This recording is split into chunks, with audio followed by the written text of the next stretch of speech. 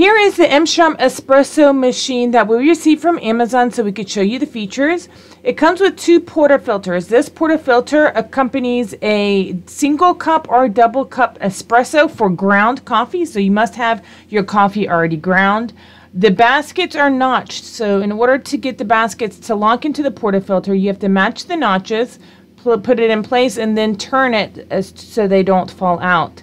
Then you want to match those notches again to be able to remove those single cup or interchangeable double cup filters. The capsule portafilter works with espresso pods, and as you can see here, it's a little bit deeper. The filter itself opens at the bottom and you slide the pod in and then close it up, easy peasy.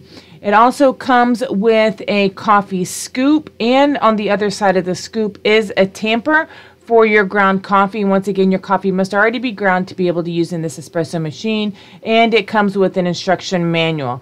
All right, let's get started. First, you want to fill the water reservoir till the max fill line, as you can see there. Then you want to place it into the back of the unit, but first remove this plug that comes with it. Then you want to place your coffee grounds into your portafilter. I'm going to do a single cup, and then you want to make sure it's tamped down so it's nice and tight in there.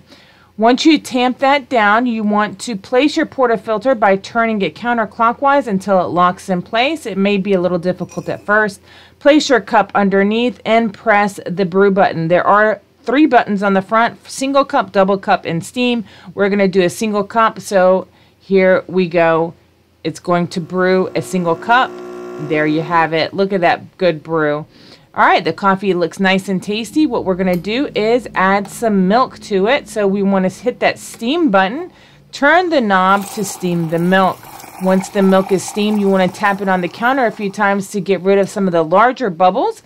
Then you want to easily pour on top of your coffee. This is going to make a nice and frothy, thick cappuccino like you would get from a European cafe. This is a great machine and one that we would highly recommend for a beginner espresso connoisseur.